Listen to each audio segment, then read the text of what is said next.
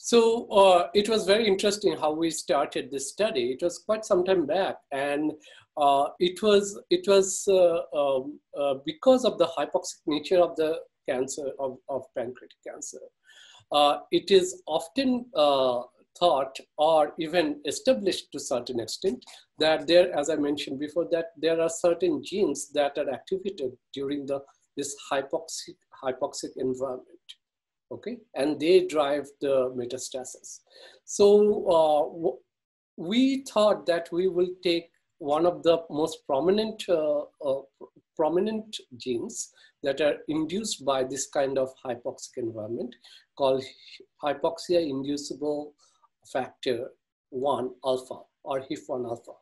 And during that time, it used to be generally thought to be a tumor promoting gene.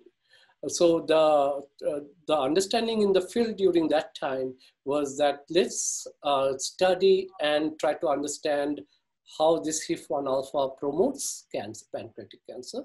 And if we can have enough knowledge to stop this gene from acting, then perhaps we have something, a druggable target for pancreatic cancer, where there is this unmet need. So that's how we also started. We thought that we are a bunch of geneticists, so we try to mimic these things in cells. Applying genetic method, we can inhibit particular genes. So we thought that we will do this in a mouse model that recapitulates the human pancreatic cancer. Okay, we use a term called in vivo. So that's what we are good at. We are good at mouse genetics, or using mouse models for cancer, human cancer. So we thought that and there's a very good model called a KPC model that recapitulates this evolution of the human pancreatic cancer. And we thought it would be a simple experiment. We will just go ahead and inhibit HIF1 alpha in the tumor, and we should see the tumor melt away. When we are doing that, we started getting just the opposite results. We saw that the tumors are becoming more and more aggressive.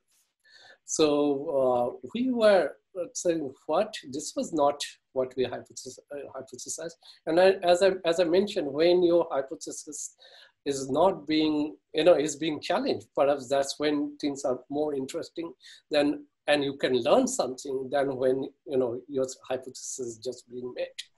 So we went ahead and tried to understand that why is it happening that, when we are inhibiting HIF1 alpha, the tumors are becoming more and more aggressive. So that was how we started, and one thing led to the other. And what happened during this, while we are doing this work, there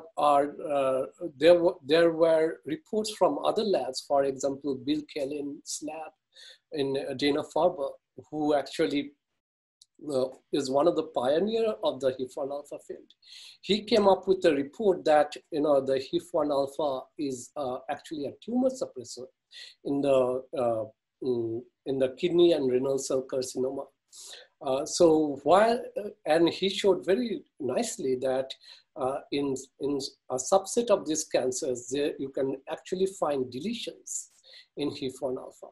So that was, to my knowledge, the first time HIF1 alpha was actually thought to be, first time people looked at it as in a different light than what it was traditionally being thought of.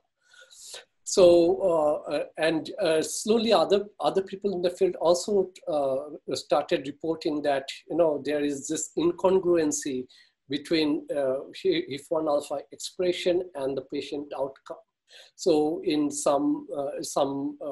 even in pancreatic cancer field, people started finding out that low amount of HIF1 alpha can actually, patients with low amount of HIF1 alpha showing more aggressive phenotype.